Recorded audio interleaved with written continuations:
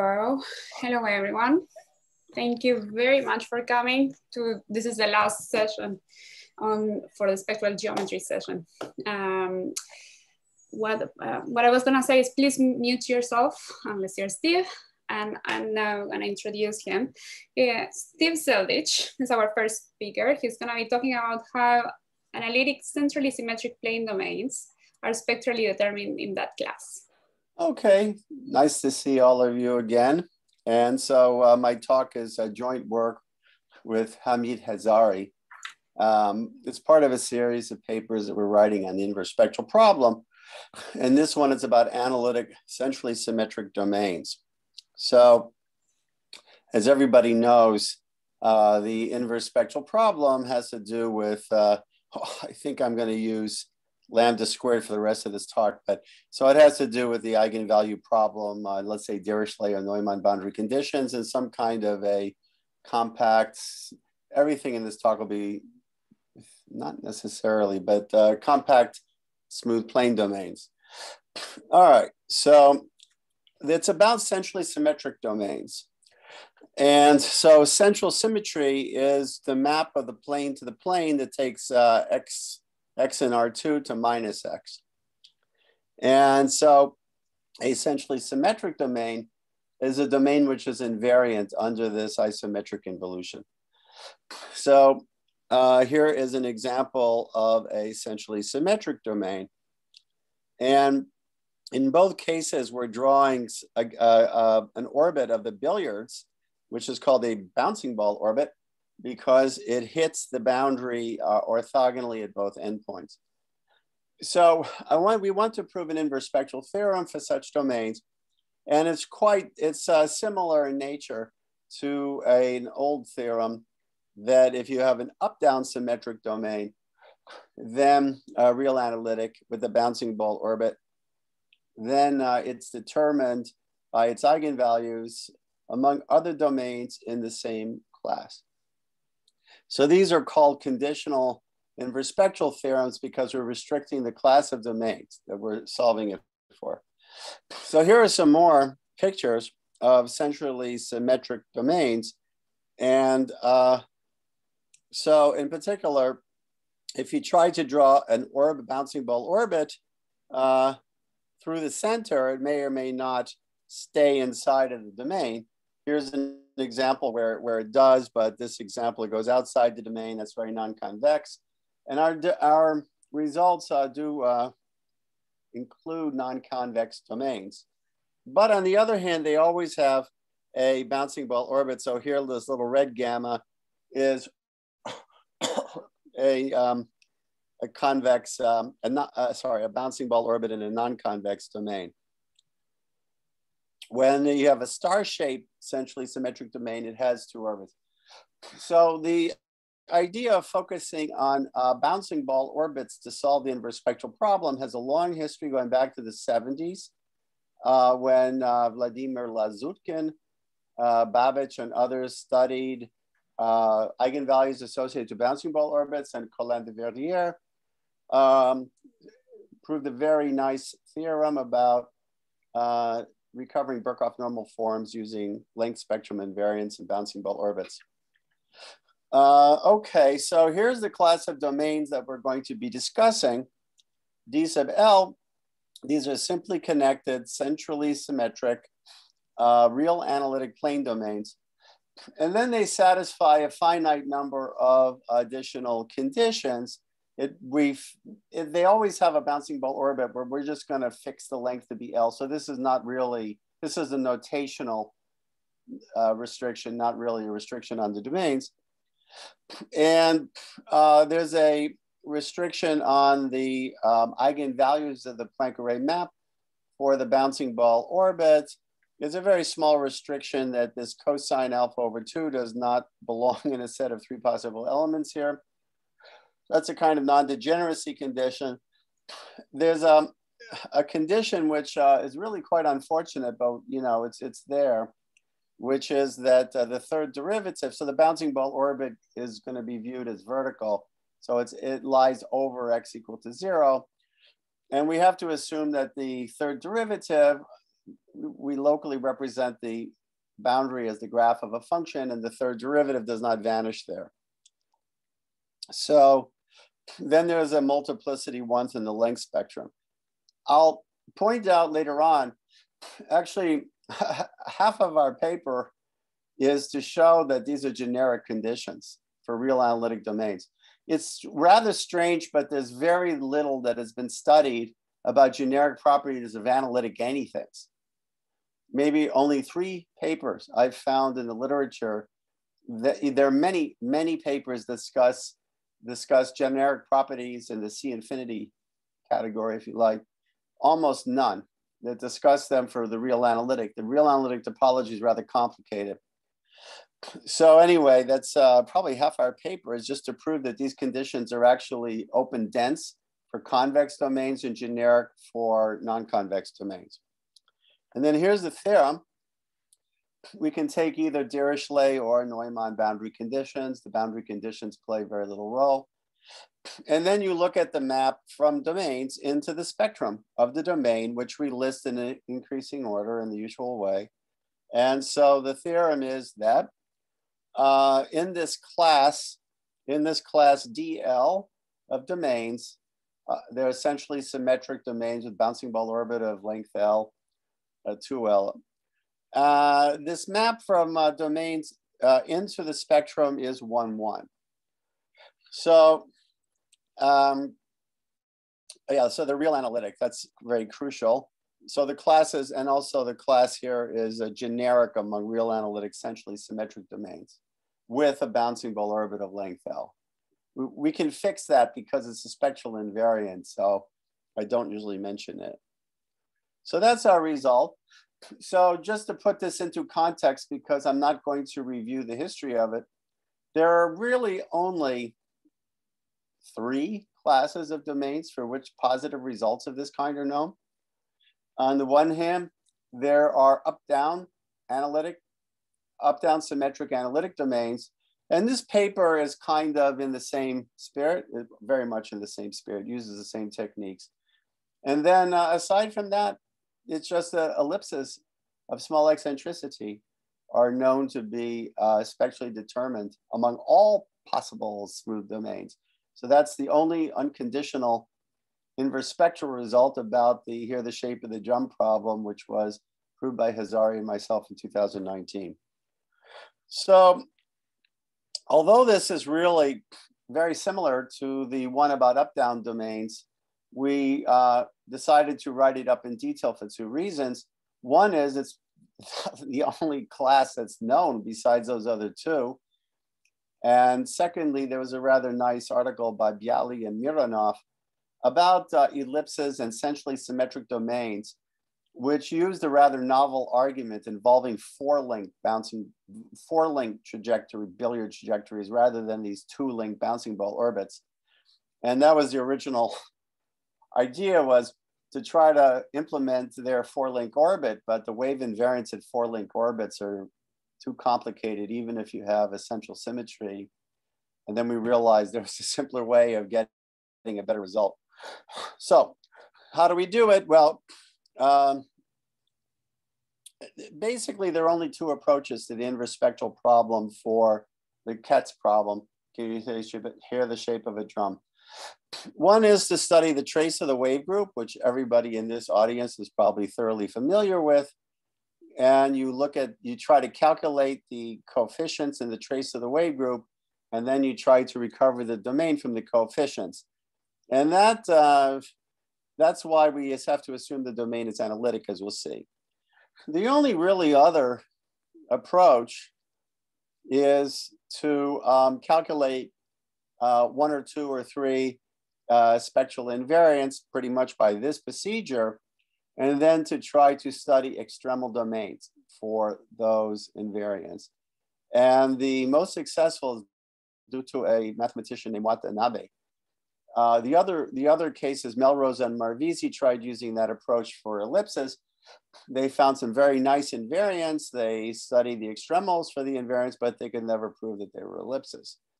The same with Watanabe. The problem with that approach is that you never quite know what are your extremals. So it just becomes there exists some extremal domains, which are determined by their eigenvalues. Nevertheless, that extremal stuff has not been exploited very much, so people in the audience might want to think about those problems. There are lots and lots of interesting spectral invariants. You can try to find extremals for them. So what are wave trace invariants? This is too complicated to explain in a 20-minute talk, so if you know it, I'm sure everybody here pretty much already has seen these things. In other words, you take the trace of the wave group, that's a tempered distribution in T. You know, it has singularities at the lengths of closed orbits. And then you take a Fourier transform of the wave trace, put it in e to the I kt, and take an asymptotic expansion in powers of k. And you get a sum, you get sums over different periodic orbits. And then for each periodic orbit, you get an infinite sequence of spectral invariants.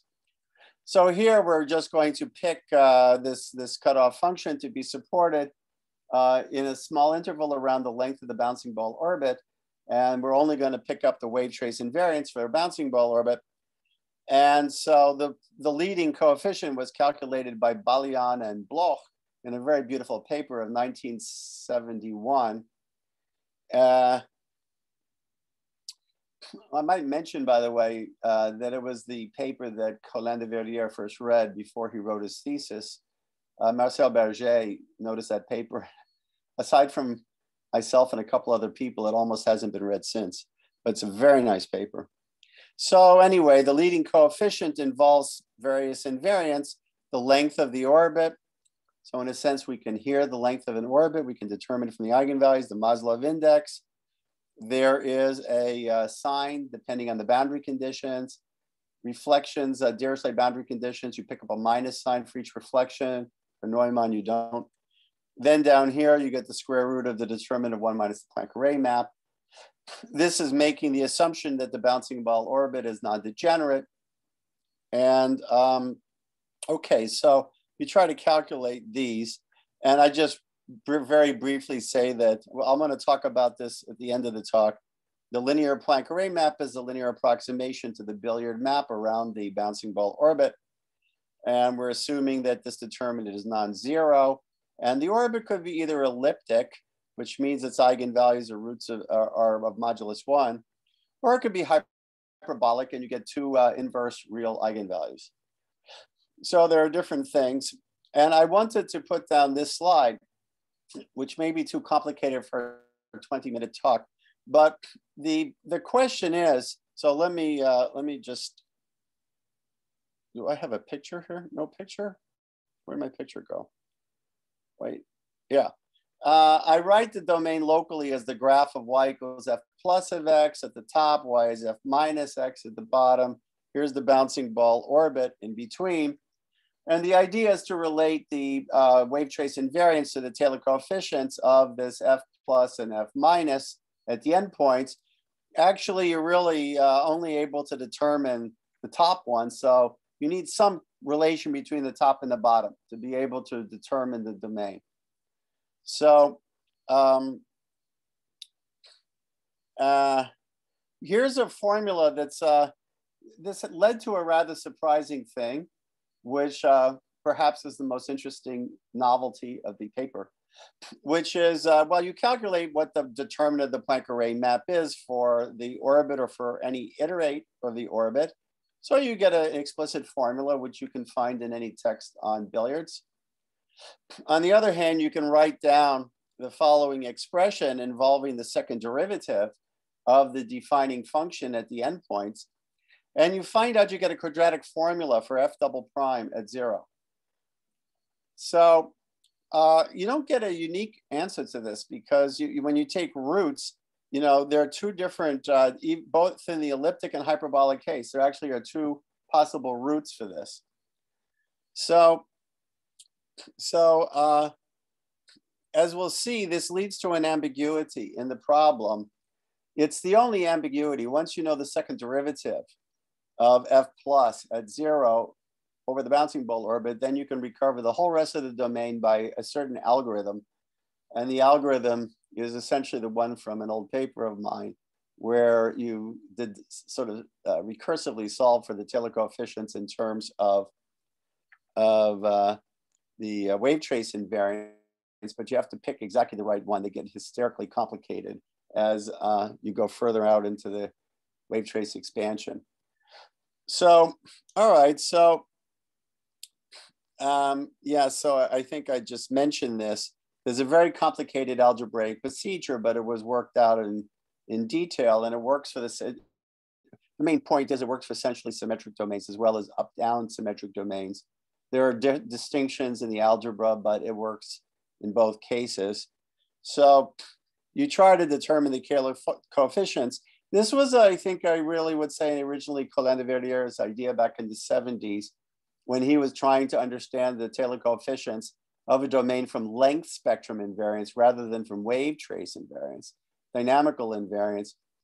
And he just assumed that the second derivatives of f were fixed at the endpoints of a bouncing ball orbit. But it turns out you can actually determine you can resolve the ambiguity using Mavlov indices in the quantum case. And so that naturally just barely scrape by. You can use Maslov indices to distinguish between the two roots here and get the algorithm started. But these are quantum mechanical things that are not really classical mechanical things. They're not length spectrum invariance. So let's see, I think, so what happens is that although using the entire quantum Birkhoff normal form of the wave trace invariance, you can completely determine the Taylor expansion of f and recover the domain.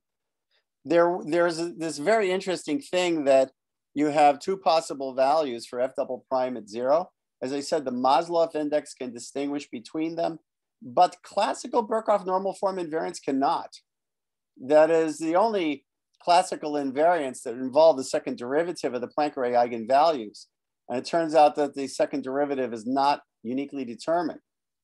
And that led us to ask the question, how about constructing two different domains with the property that the billiard map for the bouncing ball orbit, the Birkhoff normal form, is identical for these two domains? Colin-Verdier's procedure and the one in our papers is entirely based on trying to recover the domain from Birkhoff normal form invariants, which are very closely related to wave trace invariance. And what we discovered is you cannot do that. You cannot recover the domain uniquely from just classical Birkhoff normal form invariance. There are two distinct domains, one having f double prime given by this, the other domain g double prime is given by that one. And they have different second derivative. And as soon as they have a different second derivative, every single Birkhoff normal form coefficient, they have exactly the same Birkhoff normal form coefficients, which are these cosine alpha over 2.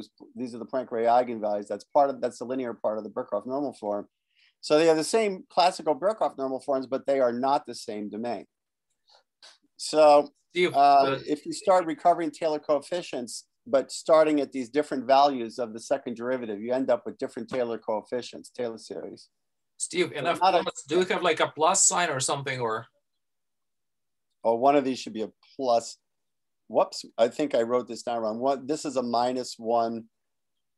This should have been a plus inside of this here. Thank you. In between the -1 and the cosine, there should have been a plus right here. Thanks. So the moral of the story is, I mean, it's sort of a byproduct of this, which is that they have the they are distinguished. These are non-isometric domains. If they're essentially symmetric, but they have different second derivative at 0, they're not isometric domains.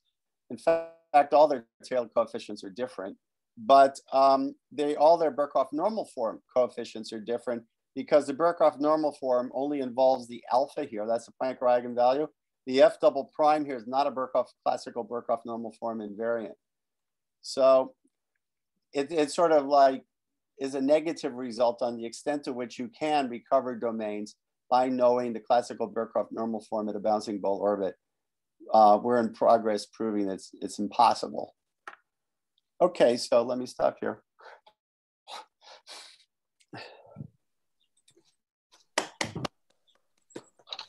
Thank you, Steve. The least you could do is do a tango. Are there any questions for Steve? Steve, if you have Z3 symmetries. Yeah, I did that a long time ago. Dihedral symmetries. If you have a real analytic domain with a dihedral symmetry group, I can't quite remember if I needed an even order or odd order or whatever, but yeah, dihedral symmetry works more or less the same way as up-down symmetry or central symmetry. Thanks. Anyone else? And so for smooth, there's difficulty, yeah, or? See, smooth is like insanely complicated to the extent that almost nobody even tries doing it because of the following thing. Obviously, you cannot determine the domain from just the Birkhoff normal form invariance or wave invariance in one geodesic. So you have to put together more than one. Well, how do you do that? Well, for general domains, there's no known method of combining information even at two bouncing ball orbits. So what do people do? Either they assume that the domain is extraordinarily special, like an ellipse, and then it has very unusual length spectrum properties and other properties. And that's what Hazari and I exploited for the inverse result. The other thing that you can do is study isospectral deformations, because then automatically you have sort of put together information from all the different orbits.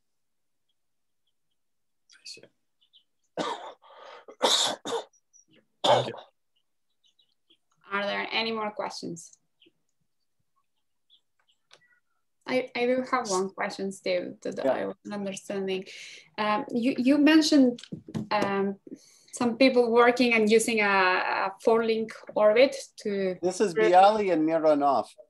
There are quite a number of groups of people who want to prove Birkhoff's conjecture that ellipses are the unique billiard domains whose billiards are integrable. So there's been very profound series of papers by Koloshin with Desi Moy and Sorrentino and Avila. And so they proved a local version that the first Avila, Desi Moy, and Koloshin proved that if you have a domain which is an ellipse of very small eccentricity, so you have nearly circular domains, then if they're rationally integrable, which means that their periodic orbits come in one parameter families for all bounce numbers greater or equal to 3, then you can determine them. And then Koloshin and Sorrentino later, a couple years later, proved that you can do that same argument locally around any ellipse. If you have to be very, very close to an ellipse, the domain has to be very close to an ellipse. And yeah, if it's what's called rationally integrable, then you can determine the ellipse from any other possible domain nearby it. And in particular, it is a length spectrally rigid. I see. A nice observation of Hamid Azari is that it's length spectrally rigid. Yeah, so. Okay, so then my question is, can you study wave trace invariance when you have a 4-link orbit and use the central symmetry? So there's no problem. Yeah, in fact, I did do that.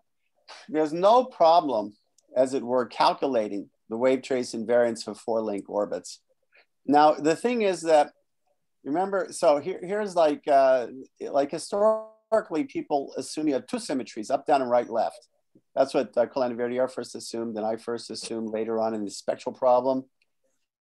So then you only have to get even Taylor coefficients of the F plus function, which is the same as the F minus function, and all the odd coefficients is 0. And you use the vertices or something like that to express them. Sorry?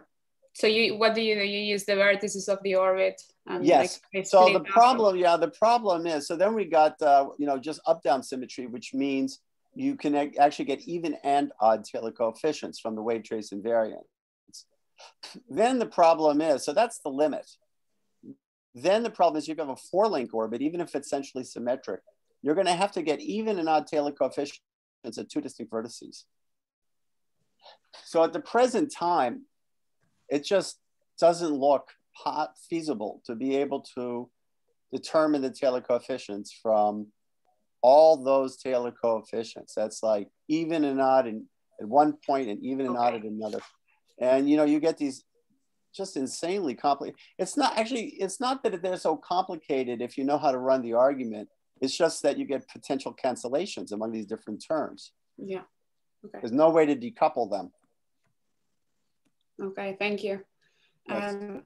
I think I interrupted someone who was about to ask a question when I asked mine. Is that still the case? No, it's not the case. It was a stupid question. Sorry. Okay, thank you, Alex. Well, let's thank Steve again then.